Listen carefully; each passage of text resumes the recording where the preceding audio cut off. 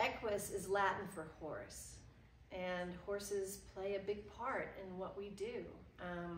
Their culture and how they operate and how they choose their leaders very much informs the culture of our organization and informs all the work we do, whether it's an online course or coaching or working with the horses themselves. Horses are one of the oldest, most successful mammals on the planet. The oldest is the platypus at 150 million years. The horse is the next in line at 56 million years. So horses have lived through tectonic shifts, climate spikes, volcanic mega explosions, comets, pandemics, everything. And they're still here and they're thriving. And so what is it about their system that has helped them to thrive all these millions of years?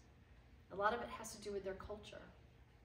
And not a lot has been written about their culture because horses are largely seen as a commodity. But they do have a culture, and it focuses on 5 core principles: safety, connection, peace, freedom, and joy. And the leader of the horse herd is chosen based on their ability to uphold those principles.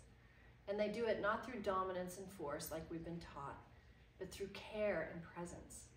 And this whole system supports the horses to operate as a whole unit together and operate individually inside their own sovereignty, both.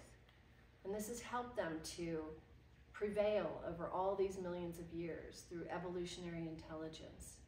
And so when we partner with horses, we are afforded companionship with that intelligence, with that wisdom, and they help us to thrive too.